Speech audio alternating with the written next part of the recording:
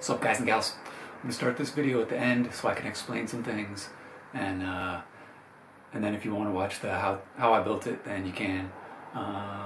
Let's see. Did a lot of things this time. I stained everything. So let's see. That's a little dark. The wood looks a lot better stained. It's not perfect, but if you don't look at certain spots too close, then it's fine. I got everything planted for the most part. We need to let it chill, so we'll go over some of the pieces that take some explanation more than more than just looking at.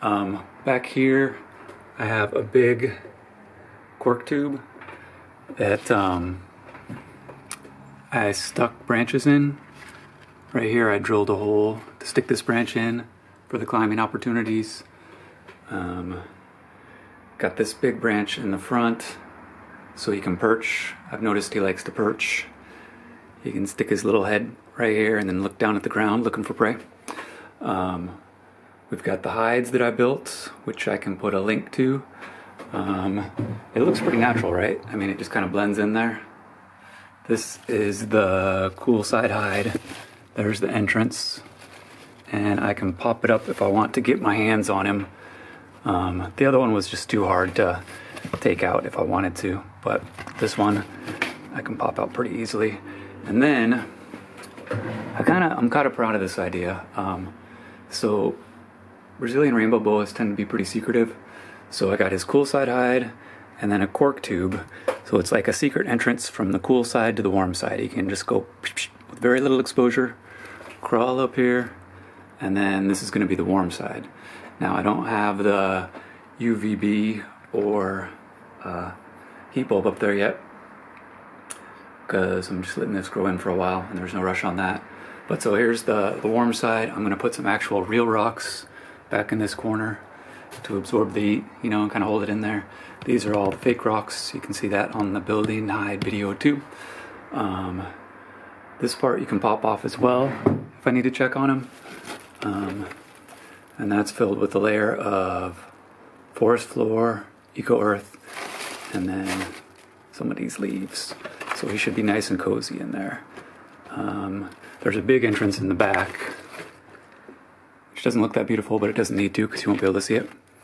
And this smaller entrance in the front, I might block that off altogether, I'm not sure.